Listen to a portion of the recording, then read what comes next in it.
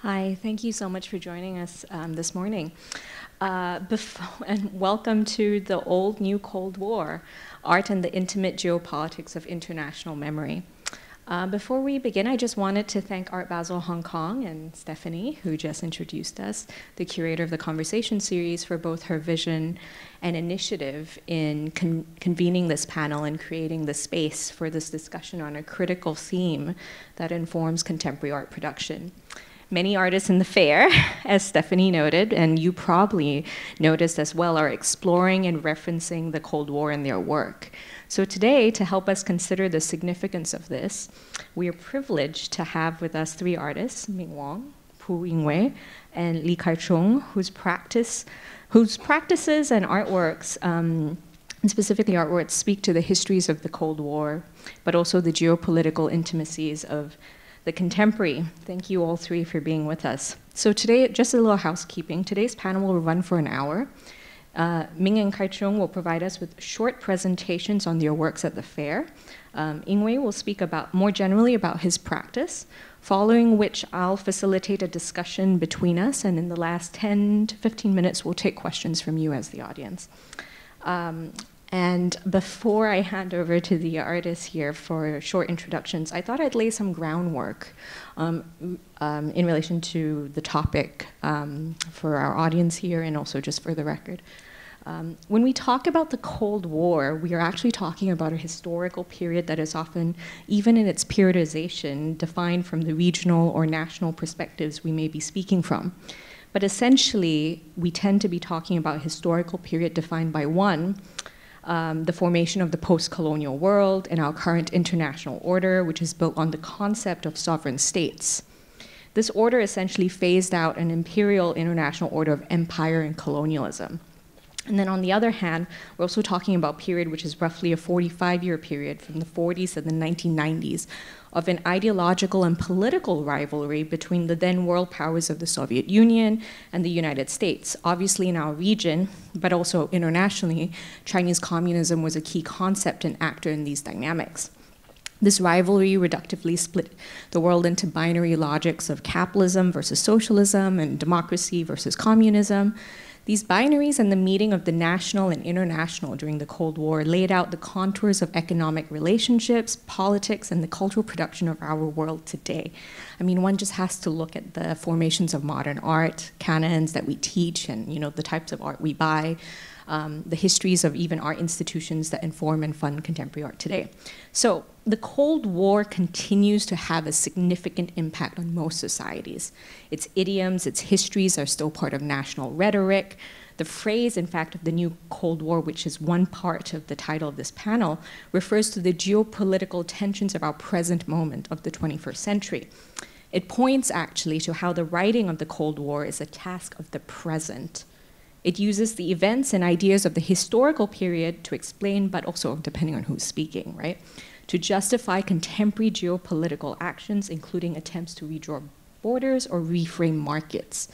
History, in some sense, could not be more alive and vital. So, in this framework, what is the role of artists and artworks in writing the Cold War?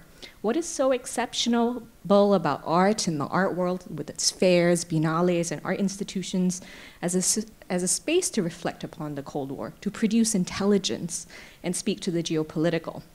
Also, what does it mean for us to be with artworks who speak to this today in a fair in Hong Kong? So with these questions in mind, I'd like to invite Ming, actually, to kick us off with an introduction to the work that he has here, Friendship First, Competition Second. By way of an introduction of Ming, though I think you are so well established, it almost bears no introduction. Ming Wong's artistic practice explores the politics of representation and how culture and identity are reproduced and circulated through rereadings of world cinema and popular culture. His recent exhibitions include the Sydney Biennale, signals how video transformed the world at MoMA, the Hawaii Triennale, Seoul Media City Biennale. So thank you so much for joining us, Ming, and over to you. Thank you, Kat.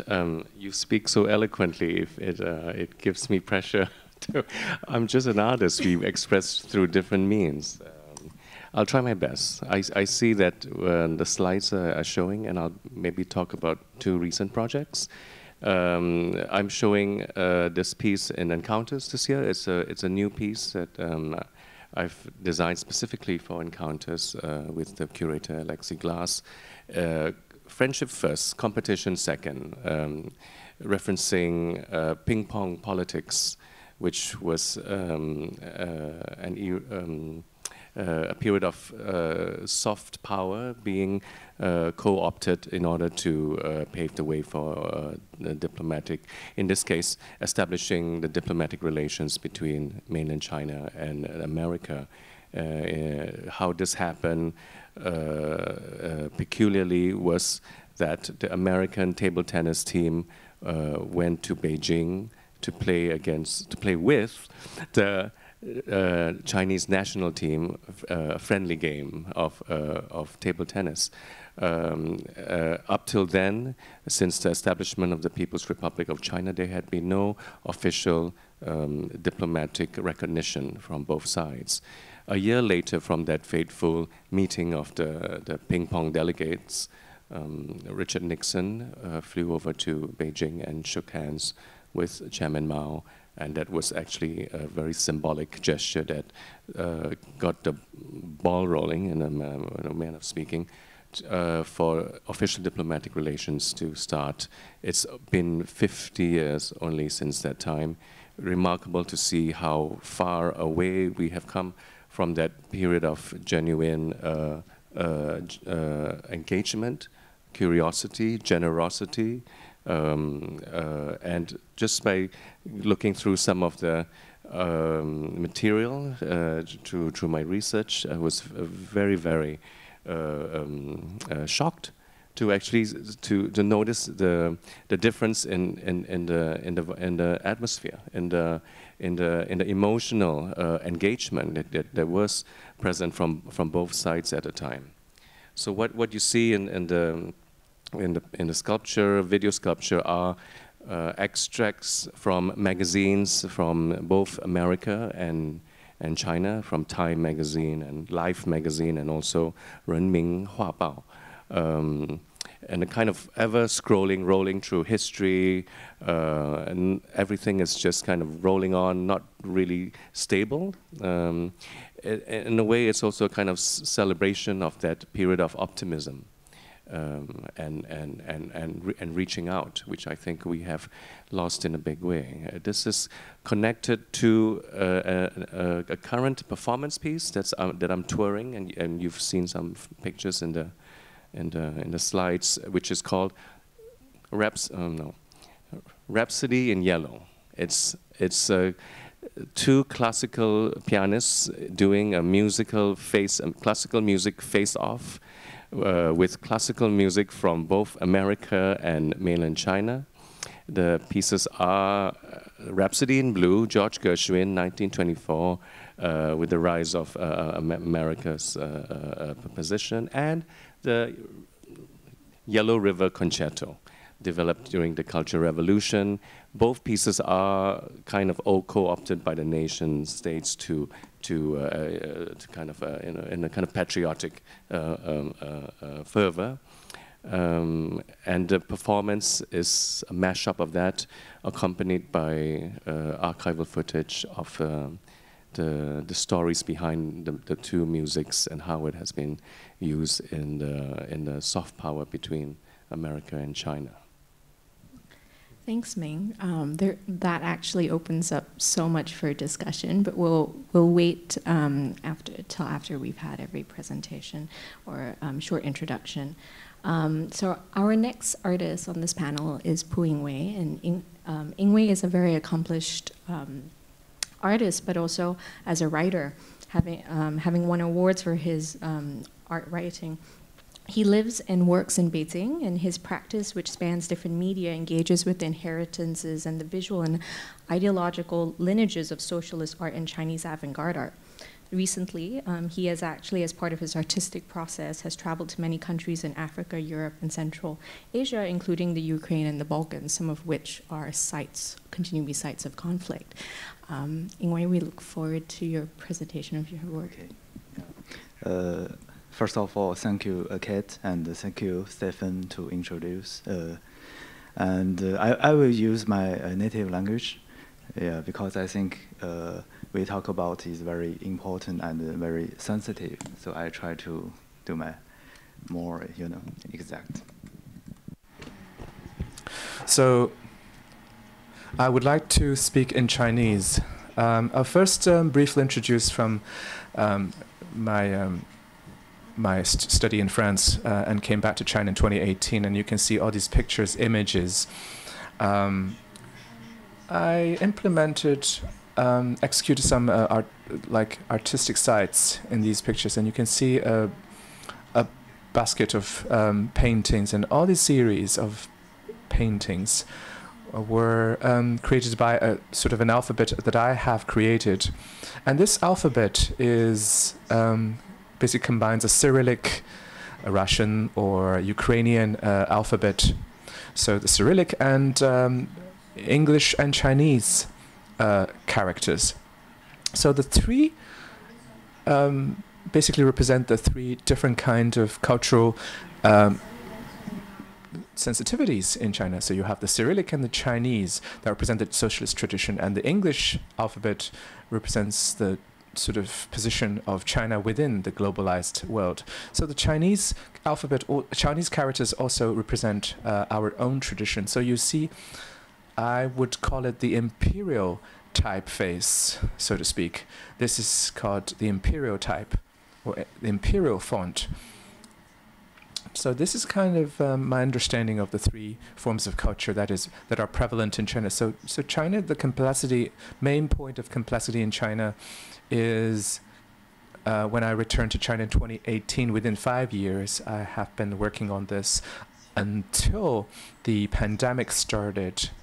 And towards the end of the pandemic, I started traveling the world again on a project. And you can see these pictures were taken when I went from Poland, from Warsaw, and I took a 20 hours shuttle bus to Kiev of Ukraine. And I lived and worked there and for a period of time. And then I went to this former Soviet socialist countries, former Yugoslavian countries, all its constituents parts, and I went to Kazakhstan. I went on trips, and so overall my creativity, my output is based on, as a Chinese artist from the mainland, what kind of complexity and unique character he can give. It is based on the very unique history and political circumstances of China, and also based on the totality of tradition of modern China, early modern China, not just social reality, but also the artistic tradition. For example, in my art, you can see early modern, early contemporary, the political pop, or even earlier art.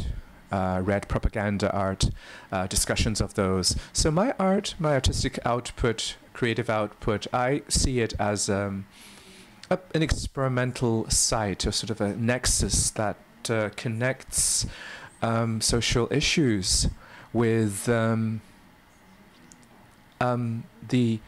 artistic development that is attendant upon the social development of contemporary China. So that's my approach or creative pathway, based on the subjectivity of China itself, and sort of a strive towards universalness.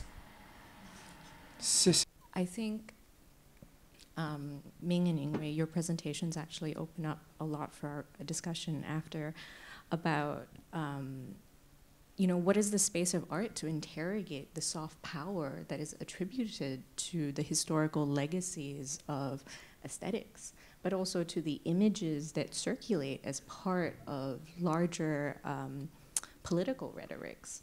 And I think there's something very rich that will come out of that. And I think, Kai-chung, I know you'll be presenting and talking about Tree of Malevolence, which is on show by Tabula Rasa, and I think you'll bring a very interesting perspective to this question as well, because you work so much with historical material. So just as a quick introduction for the audience, Kai-chung is an artist based in Hong Kong and London. His artistic research engages with historiography, ideology, and affect. In recent years, he has actually received fellowships from the Harvard University Peabody Museum and from the Asian Cultural Council. His recent exhibitions include the Sharjah Biennial 15 and Walking Wandering at Gwangju Asia Culture Center. So Kai-chung, over to you. Thank you so much for having me. At some point, I feel like I'm camouflaged behind the language, because I always lost in language, like Mandarin, Chinese, Cantonese, and English. But like when the Art Basel team and also Kat asked me, like, which language would you choose for your presentation, and they, by default, they just like fill in English.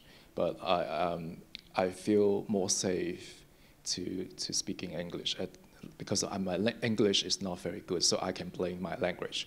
So if I make any mistake, and like I believe this is my first time to script my presentation, and in short, my booth and installation is about intelligence activities and also agents, like working between the end of Second World War and until the 60s, like, which is the peak of the Cold War in Hong Kong. And I believe we can open up more discussions about the context of Cold War in Hong Kong and Southern China, because I have to confess I'm really not an expert about Cold War, and like I think like in the past 10 years I have been engaging in researching about the coloniality, how like colonial. The conceptualization of coloniality and turn it into apparatus, like how to control people and how to affect like emotions, mental status, like being suspended in the history and also in everyday life. So my practice is like basically try to unearth, and also I see myself as a phantom, like navigating the history and also in the past and present and maybe future. So this is me, I'm a phantom. The project presented in the booth, at first when I came to know I have a chance to exhibit in the Art Basel, I think about like what I can respond to the context of fair. How fair can do, and because my specialty is pretty much about history and also how the political aspect of history and how it's being presented. So it just like summoned a memory that I had an interview with an old lady dated back in 2018. By the time I was working on the other project, and I came to know that the lady's parents, they worked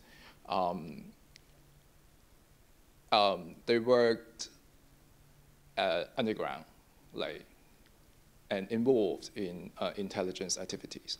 So so this piece of history really struck me, and by the time I have no idea how I can interpret, how I can digest that piece of history. But when time goes on, and I feel like, oh, part of that piece of memory, it mentioned about Canton Fair. Like, maybe I give a very brief introduction about Canton Fair. Canton, which is the old name of Gwangju, the city next to Shenzhen, and also Hong Kong, which is like 128 kilometers away from Hong Kong. Canton Fair was like after the establishment of New China, after 1949, like when the Chinese Communist Party government regime tried to involved in the Korean War, but it was sanctioned by the United States and also its allies. So the Chinese government tried to attract more capital, like because the country wanted further developed. So tried to attract more capital from overseas, but it lacked of foreign currencies for machineries and also other raw materials, such as seeds for like planting all kinds of like plants. So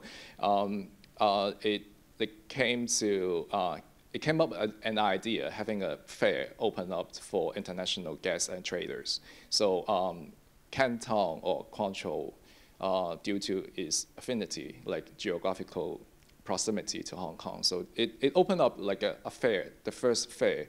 But the guests or the traders, they have to, during the 50s, like early 50s, they have to go through Hong Kong in order to enter China. So for me, like the context of fair really inspired me because when I go back to the story of the old lady, because her family is involved in, sorry. No, take it. Yeah, they were involved in intelligence activities, but at the same time, she watched how people, traders from the other countries, and how they navigate and how they worked and visit China in the fair. So for me, my installation is reacting to the history of fair and also how I can present this piece of history of intelligence activities as a fair, inside a fair. And maybe I can talk a little. I'm so sorry. I'm very bad in timekeeping. So no. Just go with it. Yeah. And I in short, like sorry, I try to put. I try to incorporate some of the archival materials of different similar cases into 6 historical events, and thread through the life story of the old lady's parents and also the life stories of the other agents. And when, because this is like a research-based project and it takes some time, but when the research goes on and everyone knows like there is a new law coming up and now it's legislated in Hong Kong. So I feel like this is like a synchronicity. And at the same time, maybe it's a good timing to open up these discussions. So, sorry, thank you so much. No, Kai-chung, thank you so much for sharing that context. I think when we talk about history, and especially when we talk about the Cold War is taken up in national rhetoric around the world, and we know why this is the case, because so much of Cold War history, or the period of the Cold War, is also the period of nation building. And often, the period of nation building and the advocating for sovereignty that happened after World War II, as well as at the same time this huge ideological battle, right? Or competition battle can be a problematic word for that, but because it took many different forms. And it unfolded in the art world, and as Ming, your work, Rhapsody in Yellow, points out, it also happened through music, it happened through literature, it happened through multiple forms. And one has to wonder, right, why, what it means to bring these histories back now, and to bring these forms back now. Yingwei, in your paintings, China Capital borrows from Coca-Cola, right? And you talked about in talking about your practice, about the need to advocate for certain ways of thinking about the international and the aesthetic inheritances that come from that.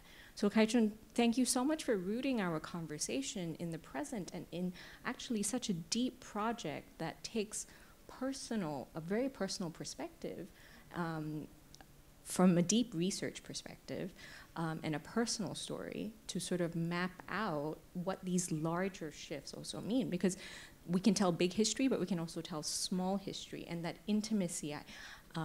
In your practice, I wonder if you can speak a little bit to that, and I'll open it also to Ming and Yingwei about this question of what is the role of the artist in these types of histories, and the bringing up of these intimate moments. I mean, you choose 6 specific moments. You don't, you could tell this history anyway, and you choose specifically the protagonist why, right? So could you tell us a little bit about that personal? Like when I came to the awareness that how Cold War is, and I realized most of the theory or the research about Cold War is about the oppositions between countries and how politics came to individual level. but I realized that like how, because I really interested how people they are being represented, how individuals they are being represented in history, historiography, and how, because I engage in a lot of archival research, most of them they're institutional and also national or regional archives, which in which like personal perspective are very often overlooked. And when but like recently I tried to turn my methodology into more intimate and also more interpersonal methods in order to engage and connect people. And I'm not quite sure how the capacity of art like to react to history or history telling, but in my practice, I'm rather interested in the micro politics and how when I talk to the enigmatic character's daughter, wife's daughter, and I realized that we try to build up a healing to the historical trauma that inherit from their parents. And I'm not saying that is the maximum capacity of art, but it kind of gives me an opportunity to dig into the history and also let my collaborators know they have the agency to have self-healing. And it sounds also like a voice through your work in some ways. Before I ask Yingwei about your painting here, I just wanted you to, you might have skipped over this, but this is, it's been 10 years since your first booth, since you first presented at Art Basel Hong Kong, and the first time was with the Parasite booth, right, in 2014. And you've added something to the installation, right, that kind of echoes or speaks to, so you also have your own personal perspective in that work, as much as it is this personal story. Please forgive my nostalgic preference and also my sentiments. 10 years ago, that was my first time to participate, and that was the year I started to start my artistic career, more devoted as a full-time artist. I participate in a booth in Parasite, which is on the hallway. And by the time I worked on a project called The History of Riots, because by the time there were a lot of like social movements going on in Hong Kong, and I really want to know more about the history, the trajectory of development of like social movement and also riots in Hong Kong. So I spent a lot of time in archival research. And one of the image which I reenact the history of a person being followed by an agent outside the former office or camp of Special Branch under MI6 in the colony, day back in the 1967. So I used that image, which was like part of the series in 1914, and put it into the booth, in the booth in this year. And I try to reflect and also associate of the concept of agents and how individuals can be agents because they're also one of the ordinary people. Thank you so much, Kai-chung, for sharing that little detail of the work. Yingwei, you also have a work here, which is presented at Hive, and it's one of your painting works. I was wondering, you presented your painting to us, your practice to us, and you talk about the references that are in your painting, the fonts and so forth. But one of the things is actually travel and your personal mobility around the world as an artist from China is also very important to your practice. And it finds its way into your paintings as well, because you don't think about painting, please, I'm paraphrasing a conversation we had, but you think of painting as a conceptual gesture, as part of these larger systems. Could you tell us a little bit about what that means for you, presenting a work here at Art Basel in Hong Kong today?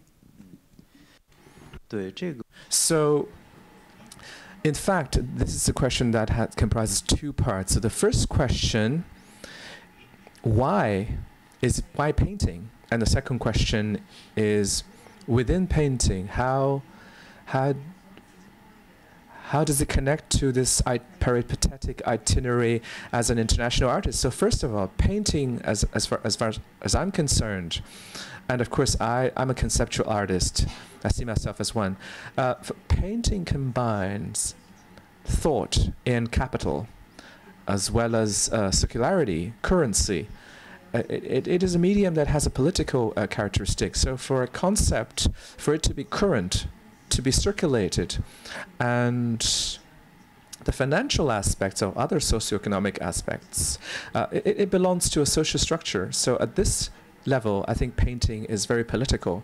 At the same time, when we observe the total history of contemporary Chinese art history, the establishment within the world comes hand in hand in art market and personal capital. So for China, a very specific art ecosystem, painting, comes with a very unique significance. So at the same time, when we talk about Chinese contemporary art, actually Chinese artists happens upon contemporary Chinese artists. It does not originate from China. In the 80s, for example, or earlier, a lot of Chinese artists, although they learned about the knowledge of Chinese artists. They were going through painting, oil painting. They expressed their social opinion through those mediums. So we saw a lot of early works from Chinese painting. They were all art. They were all paintings, oil painting. But the problematique behind them were very broad-based and very wide. So as a contemporary Chinese artist, to use painting as a medium comes with a political significance as well as social significance. In the meantime, when we mention the whole global trotting sort of lifestyle, if you go visit my booth, there's a painting. I think it's kind of a way I process information, how the way I reflect on the world. It's compressed in that work. And so for me, the visual in art, the visual is the real politics in art. So when we look at early art, how it evolved, all the schools were using an artistic language to revolutionize the previous school. So in the world of art, the visual is extremely political. So, and my global travels, we can talk about it later, because every travel, all the places, the locales, they're embodied thoughts about, sort of a return to my work. So when you mentioned Chinese art, mainland Chinese artists, the identity itself or their position, it's kind of the ambivalence and of their of a possibility is part of a crucial part of my identity. Actually, the dynamic of that is actually a crucial thing we should talk about a little bit more, and also because it's personal. But I guess my question about how your travel tracks even in the painting, painting, as you said, is you're responding, and your sense of your positionality as an artist is there's a deep historical way of thinking. You're thinking of generations, you're thinking about the history of the medium, specifically within the history of Chinese art. And what's interesting is, building from Kai-chung's comments about his work and the sort of personal perspective that even registers in the fair, your paintings carry personal registers, because we were talking about how in the painting in the fair you have photographs from your travel covered inside the painting. So the object of the painting itself also carries these moments of the personal, even as you're thinking, even as you're making a comment, let's say, on the deeper, longer histories, right? So, in fact, it concerns a point: how do we identify what is personal? What is designated as public? So this is very interesting for me. When I went to school, I wrote an article about journaling, and for me, has a very micro perspective, but in the diary, in the journal, you also describe your own relationship with the world. Or, for example, when we study oil painting as a mainland Chinese artist living in mainland China, we're not only learning about an abstract technique, it comes with a socialist or realist format from Soviet Union. So the itinerary is of learning is very personal, but in the process we will encounter very public techniques or knowledge, and such techniques and knowledge in fact are also, for example, have to do, what we talk about the Cold War as background, or or bigger social movements as the backdrop of our art. So my space of my work is kind of vacillating between the sort of mutual destiny of the public and personal. Of course, of course. Yeah, because I pick up two questions from Yingwei's presentation. You mentioned about the subjectivity, the 主体性, 中国的主体性. Talk about subjectivity of mainland China. You mentioned about the subjectivity of Chinese from your invention and also interpretation of different characters, reinterpretations. Can you talk a little bit more about that? And also, my second question is, how do you see your embodiment in international travel in response to what we talk about the new Cold War? Because I remember you travel across the border from Poland to Ukraine.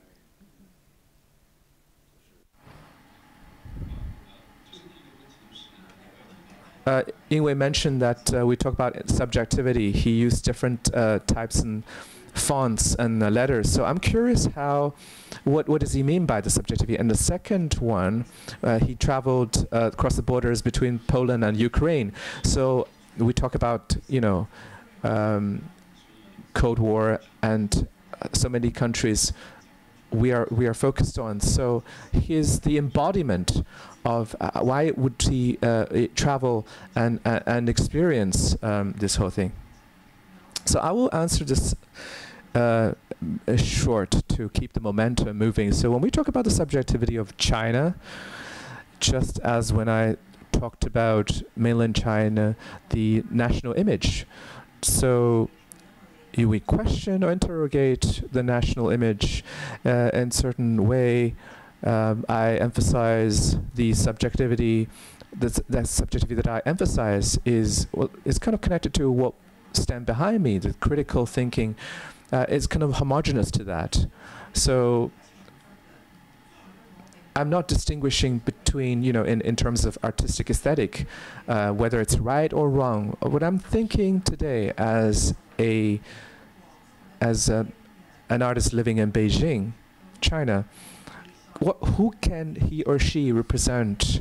What kind of social background he or she can represent? So it's in general, we talk about the national image. It's homogeneous to that. And the second point, in the process of traveling, there are a lot of details, but overall, it is,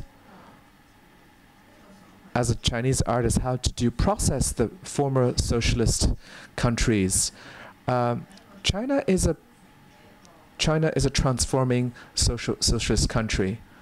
You can, from a personal perspective, to discuss these former former socialist countries, but there are also, of course, other details.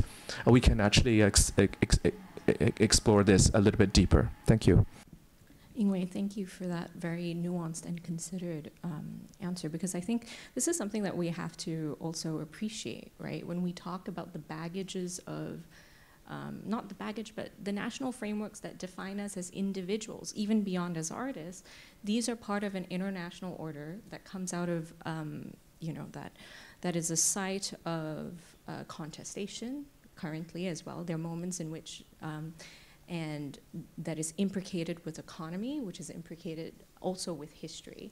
And so I think that being very conscientious of the legacies and inheritances that we have when we produce as artists and the spaces that we occupy is something that actually carries across all your works and practices. And it's a very critical one because it affects the way that we've, it calls for a type of criticality about the type of art education we've had, about the type of national educations we've had growing up. And also it feeds in a little bit to even the panel before this about the question of the type of international art world we want to occupy as individuals and our roles and agencies, even within the art world, of speaking to that. So, with that very big, grandiose statement as a transition, which we can unpack a little bit more about the role of art. Ming, I wanted to invite you back into this conversation in this sense, because the work that you're presenting with Friendship First, Competition Second, is part of a larger body of research that you've been developing. You mentioned Rhapsody in Yellow, but there's been you've had a longer engagement also with Hong Kong itself. You were here on residency in Parasite Spring in 2013-2014 that led to an expansive and ongoing project on Cantonese opera, cinema, and Chinese science fiction. I was wondering, could you speak a little bit about what it means for Friendship First for you to be presented here at Art Basel, but also maybe string together some of the research that has been unfolding for you in relation to China and the Cold War? Well, I started coming to Hong Kong regularly since 2010. Mm-hmm. This was before Art Basel came. It was still Art Hong Kong. And I've been coming regularly to research on what interests me, which is the history of moving image, of cinema, and in this particular case, the history of early Hong Kong cinema, Cantonese opera cinema, which is a very little known genre in world cinema history, where Cantonese opera troupes went from Hong Kong Harbor and traveled across the Pacific to California to perform for the mainly Southern Chinese, mainly male immigrants there, encountered Hollywood and cinema and brought it back to China via Hong Kong and via Cantonese opera cinema. That was the beginning of my research when I came to Hong Kong. But of course, while I was here, the contemporary art market became what it is, and at the same time, the growing unrest from the local populace here was escalating, and my research kind of evolved as a result of these historical occurrences. And so starting from looking at the relations between China and America from the 20s, 30s, I went back in time to the 19th century, still tracing back the roots of performance histories to Cantonese opera in the Pearl River Delta, but also with a view on what's happening, what is the future of Hong Kong and China. Everyone was looking. And so I got interested in what notions of science fiction, of the future. And I began to look at the history of science fiction in the Chinese-speaking world. It led on to several projects. It also led to the idea to create a science fiction Cantonese opera cinema project, which I've been struggling to finish. But I will be probably in the next few years, because I'm also including now Vancouver in the trajectories of the journey. I feel a lot of kinship with what Kai-chung and Yingwei have discussed as a fellow artist, where we find ourselves as collectors of narratives. I like the word that Kai-chung used about being a phantom, you know, kind of collecting and kind of activating these narratives. I also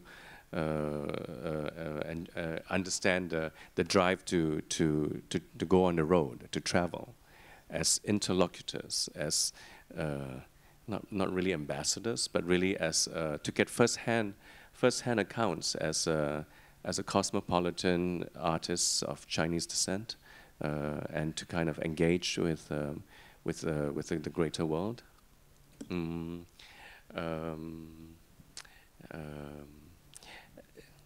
You know, That's a great pivot for a question I want to ask you, but also one that I want to ask all three of you. You know, we're kind of getting to this momentum in this discussion about the international and what the international means and what that means coming from the different perspectives, the identities ascribed onto us, the identities we carry, but also the stories that we take care of as we sort of do research and we uncover the smaller histories, right? The histories that you don't necessarily get taught in school, but the histories that you discover in the archive, that you discover through encounter, through personal connection, through the artistic research process. And with that in mind, I want to really weave in and spend a little bit of time with what it means to be international and how the concept of being international in the art world is and how you've used that in your practice. And Ming, you know, when you dropped a little reference about the question of being ambassadors or interlocutors, there's a work that you've made hand in hand, which I think is an interesting one to think about the artist's role geopolitically, or even to borrow a term that is being used more to describe this kind of ambiguity that contemporary art or artistic production has in the international order, geopoetic. Could you tell us a little bit about how you see, could you describe the hand-in-hand project and also lean more into like the possibilities that an artist, an agent, an artist has? Hand in Hand, Solaso was a project, Sunu Japo in Senegalese. Was a project I did, when was this now, 2018, where I traveled to Dakar, Senegal. I had gone there once before with an exhibition and was totally interested in what was happening on the continent, and particularly in Dakar, West Africa, which was the first stop for Xi Jinping's initiative for the Belt and Road, and I was very kind of like I don't even know what the word was. Okay, there was a lot of building that was happening in Dakar, thanks to the input of capital from China. What really struck me was the building of the Museum of Black Civilizations in Dakar, Senegal, which was actually a dream of the first Senegalese president, Leopold Senghor, himself a poet and visionary, who dreamed of this Museum of Black Civilizations as a symbol of post-colonial Africa. Unfortunately, they didn't have the means to realize it until literally 2018.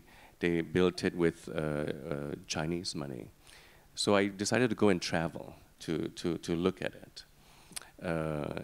And I could only manage it fundraising-wise by getting support from Goethe Institute. And then I also invited two colleagues of mine, Enoch Cheng, a curator from Hong Kong, and Xia Yan Guo, a curator from Beijing. And there we were, three Chinese boys, one from Singapore, one from Beijing, one from Hong Kong, traipsing around Dakar, Senegal, and encountering face-to-face in real life Africa-Chinese relations, right? In your face, collecting narratives firsthand. We visited the Confucian Institute, where there was a local Chinese-speaking competition by young African students. We went to the Museum of Black Civilizations, but also the National Museum for Wrestling, which is a national sport for Senegal, and the Grand Theater, all built by Chinese money. And make no mistake, the imprint of China was everywhere as a sign of friendship. And so I collected materials from that in order to create a kind of visual poem to reflect some of our encounters. And I guess in a similar way, that's what I do as an artist coming to Hong Kong, going to southern China for research. I am of Chinese descent, but grew up in Singapore, a very young nation where I can't claim a direct inheritance of any hegemonic tradition. I wish I could say, like, I could fall back on the history of Chinese painting. I can't. I did study traditional brush painting in Nanyang Academy, but that's only a really small part of me. Part of me is also a result of a British colonial education. Part of me is now also German, and becoming very aware, I think, of how the world sees me, sees so-called us, what Chineseness means. It's unusual because Chineseness both denotes a racial identity, but also a national identity. And in between, there is a whole spectrum that is very, very often overlooked. And I think that's one of the things that that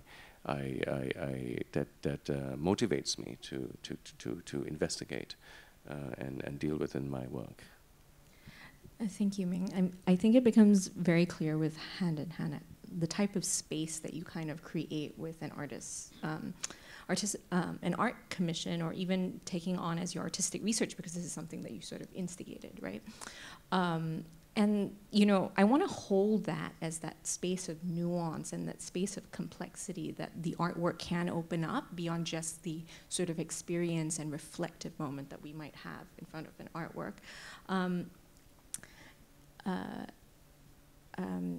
Kai-chung, I wonder whether, you know, travel and mobility within the art world is also something that's important in your practice, and we haven't actually gotten to that yet. And I was wondering if you could speak about that, because there's a quite expansive project of yours called Displacement that is almost predicated on you being on the move since 2020. And I'm wondering if you have, in hearing Ming's narration of and framing of Hand in Hand, whether you find resonance in that way of working, or if you could talk a little bit about what travel and being part of this international fabric means in your practice. Thank you, Kat. Yeah, in the last few years, I worked on a series of projects called Displacement, because I try to navigate and also look into the Chinese context of displacement, because in English, we all know displacement means one being displaced or travel or migrate, no matter by force or voluntary, to the other place. And the people may or may not engage in the longing for home and try to build their own version of home in the other land. But in Chinese, we have a little bit of problem of translating, because it's not about something being extracted and put it into other place, but also about the mental status, like how they see their own identity. They're displayed 错置，但同时间也是迁移。It can also be migration. The kind of like a multi-layered version of displacement.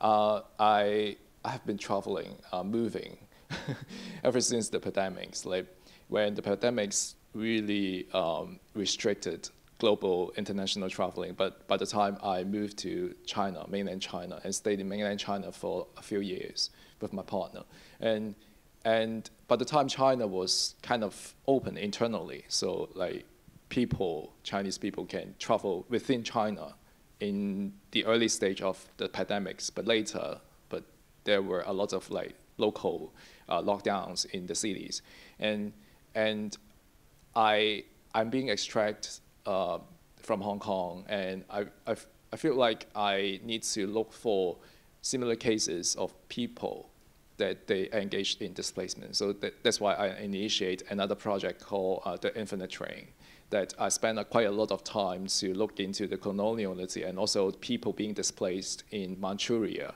where is the northeast of China, which is next to the Korean Peninsula and also Russia and Inner Mongolia. So I think that kind of mobility really gave me another layer of alienation because I am always foreign to the local context. But at the same time, it gives me so much room to reflect on and also look back into Hong Kong. Like when people talk about identity of Hong Kong, whether if they're being extracted or being forced to migrate to the other city, are they Hong Kong people? Because there are quite a lot of exodus of Hong Kong people like recently. So I really embrace that kind of discussions, and I realize that I can carry another perspective to look into. Maybe I would not put it as an identity of Hong Kong people, but subjectivity, like how we can build our own subjectivity, even we are not at the same place. So yeah, thank you so much for the questions. Thanks so much, Kai-chung. Yingwei, I know you were nodding to this question of subjectivity, and sorry, to the statement of subjectivity, and I know that you're very explicit in the travel that you have undertaken, and that also that your experience in France when you in 2015 has informed a lot of the way you think about the international world and your place within it. Could you share a little bit more about how you? Yes. A lot of today's what interests me, the regions of conflict or international issues were I encountered when I was in France. So France, one of the most chaotic period after a terror attacks in France, where I used to live in France, has a very high concentration of Muslim French. And there was a demonstration against terror attacks. But for me, when the marching people moved to that region where I used to live, and I realized, in fact, a lot of the local residents, they were French, and they were just standing by and watched the demonstrators pass by. So at that moment, I came to realize that a lot of the conflicts, or let's say a lot of things, were structural. They were on a very great magnitude. They were a powerful entity that penetrated into the world of art. And I also realized that back then France was confronted with the rise of the extreme right. My teacher was saying, "You're dismissed for today. All of you can go and vote, because you're all adults and you should stop the rise of extreme right." So in an art school, we could still face at first hand the political tensions of our time. So at that juncture, I started to want to understand in my own way what the international issues are. So when Ming Wong mentioned, when it's a very mainstream Chinese national image, I realized that in contemporary Chinese society, there are two pathways that, one is Belt and Road, that is a national level, sort of a rejuvenation of the Silk Road, sort of a lot of individualized trading, sort of to become extrapolated into a sort of a exportable national ideology. And then the long march of the Red Army as they retreated from the KMT attacks. So the long march, it became a sort of a symbolic, spiritual icon. So the two values were constructed out of naturally originating, organically developed historical events. So why these two are very influential, and I would like to start an own trajectory. For example, before I went to London, I went to Xibaipo in Hebei, and before I traveled to Kenya, I went to Yan'an, where the Communist Party, it was of great significance to the Communist parties, right? So I wanted to see that, I wanted to use this artistic, or let's jumpy, in a personalized way to understand. I want to get into the gigantic Chinese political historical narrative from a personal texture, and to engage it critically, independently, but we also want to realize the mainstream, let's say, very influential narratives and ideologies are in some way why I think Kai-chung and a lot of other people, perhaps even what I've described as subjectivity, they are skeptical about such subjectivity. For me, the subjectivity I describe is exactly homogeneous, mutually constitutive with the national image. So the whole imitation is also one of my approaches to art. So much. You know, I think each of you have actually laid out very clearly the importance of artistic subjectivity as a sort of resistance towards nationalistic frameworks that reduce identity down, right, and mobilize that towards other ends, and that actually in each of your practices, even though, you know, there's such a range of material that you work with and mediums that you work with, and even research projects, at the end of the day, when we start talking about the international and the art world, there's a space that each of you sort of open up with your practices and your research projects, ones that resist the sort of framing of the national or the framing of the adversarial right off the bat. And at the same time, it's so attentive to the histories that sometimes get reframed within national narratives, right? And that those complexities are kind of let down. I'm going to ask you one last question before opening to the floor for 10 minutes. And this is the one where we've talked about international, we've talked about memory, we've talked about artistic practice, memory being the personal sort of materials that you've worked with, but also the question of legacy, what is inherited. And what I want to go through is through a very technical one, which is actually about material, the actual material you're working with when you are doing research. And this is interesting because I think all three of you share a sort of turn to specific types of historical material. I mean, newspapers, broadsheets, historical material, all come up actually in all of your work. And I was wondering if you could just shortly, because we want to open also to the audience, if you could just talk a little bit about the process of how you find your material, you know, how you find the historical material in which your work is constructed.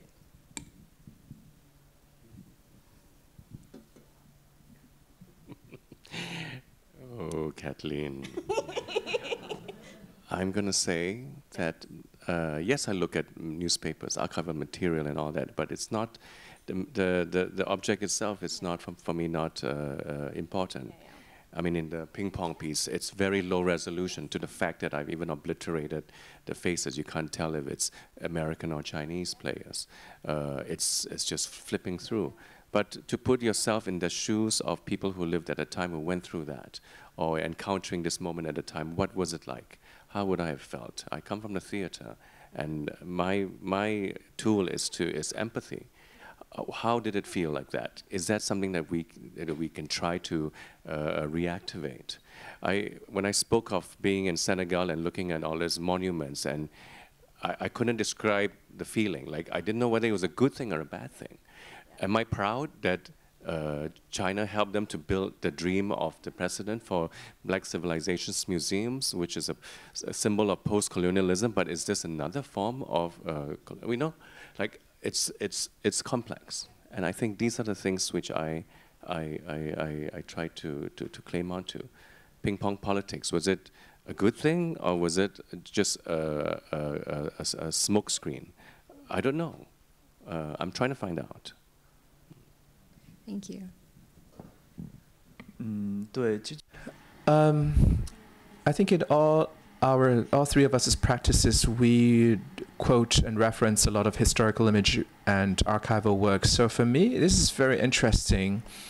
It is material, but on the other hand, as our values, our positions evolve and change, all these things undergo very drastic changes as well. So one thing that struck me when I arrived in Kiev, the entire state's artistic art museums and historic museums, they moved they closed a lot of the exhibition halls because that part of history were so closely intertwined with that of Russia, and they actually altered a lot of structure and names of streets and sculptures.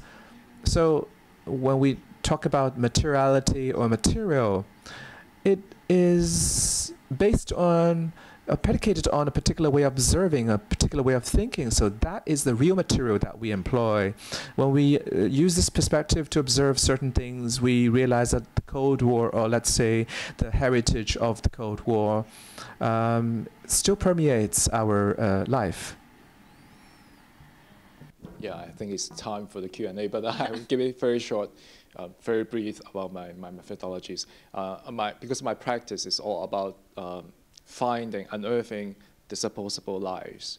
So I source my materials in the second-hand market, because I feel like I got very surprised. I can easily find those archival materials on the second-hand market. For example, personal archives records about photographs of selfies date back to the Cold War era in China. I was surprised that those valuable photographs, they are being disposed. And at some point, I feel like art, I'm an artist, and I can transform those disposable, being the phrase disposable being framed and being phrased, but I realized that they have a main value of bring them to life. So yeah, that's why I use that kind of material a lot in this exhibition. I just wanted to thank all three of you for this diverse answer. I was, as Ming was rightly kind of alluding, I was being quite naughty with that about material. But I think that, what comes out of all three of your questions is how much, historical material is very much alive, and it's very much based in a space in which we can build empathy, in which we can build connection, in which we can overthink things, overcoming frameworks that might be pigeonholing us in some ways. So with that in mind, I want to open to the audience to see if there's any burning questions from the audience. We have one question. Are there any more? Just one? Okay, two. We have two questions, yeah. Hi. Well, thank you so much for such a conversation. It was momentous, I would think. And I just wonder, I have a philosophical question for all of you. Well, and for Kathleen too. While we've been talking today a lot about identity and self-identity, to be precise, we've talked a lot about different nations, about different, cultural and historical context. And if we are trying to kind of understand it and to make it seen to a bigger audience, like the other context, which is in contrast with our context, yeah?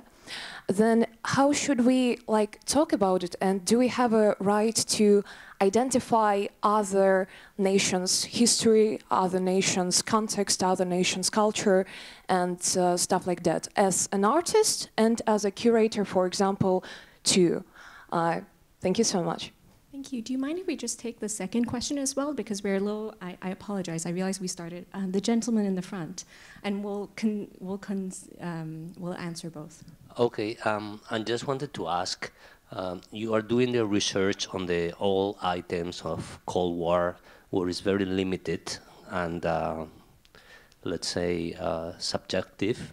And my question is, it wouldn't be easy if you go through the same subjects with today information. There is plenty more. Why you chose to go through the history and not with all the information and many angles that are today to express the same message? Okay, so we have two questions, and essentially, if you don't mind, I will paraphrase this into one for us. And one is really about the positionality of speaking to other histories that are perhaps not your own national history. And then the other question is, this is very difficult research to undertake as a historian, let alone as an artist, and there are freedoms that artists have to produce research in interesting ways, but why the Cold War when you could be doing something contemporary? So maybe we can do a quick answer for why the Cold War, if you can, if there was one point that inspired you to look at the Cold War. If not, we can also take this question off after the panel. Was there a specific moment that inspired you to look specifically at the Cold War? Okay, it's a very big question. I hope you don't mind, we'll take this offline, but I think if the panel, Kai-chung, if you want to feel like if you have a quick answer. Yesterday my friend asked me at the booth if they, the viewers, the audience, try to extract the elements of about history and also about the society, like what will be left in my work, because my work is more like archival or historical based. I would say I'm rather focused on the affective fallout, like how people, they can be seen no matter in history or at now. Like, because I believe like more or less you know what is happening in Hong Kong right now. And what I'm trying to do is not about looking back to the history, but also how to look into the trajectory and also people existed in the history and also exist now. They faced a situation that they cannot be expressed by themselves. And I'm not saying like, and also engage an issue of representation, but at the same time, through collaborating with my, like, no matter the interviewees or the people that I work together, I try to find a middle way that they find their own agency. Yeah, that is my answer to the second question. Yeah, thank you. What I wanted to try to say, for historical research of ours, I would rather, it's more genealogical, it's not historical. So we constitute in historical and artistic ways. It's not how history happened really. It is a very contemporary thing. It is not a historical thing.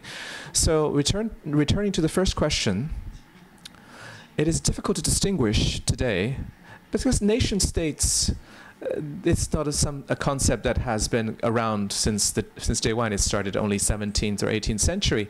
So from a human individual point of view, we can, and in a more open way, express what we have experienced. Or in other words, when I express what the issues of former Soviet issues, does it really exclusively belong to Russia or to China? In a highly integrated era, a lot of the things every single artist or every individual, they have to have their own way and their own value system to distinguish, to distinguish their own perspective. So for a lot of cultures, you start with respect when you observe it. I think that's the most crucial thing. For the three of us, a lot of the research is either from like resources that are analog, that are hard to get hold of, that will be forgotten and disappear.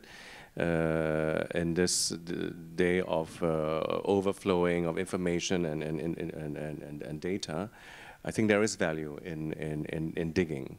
Part of this digging also involves on actual movement, travel, actual first-hand research and collecting of narratives. And I think by this movement you do engender a kind of a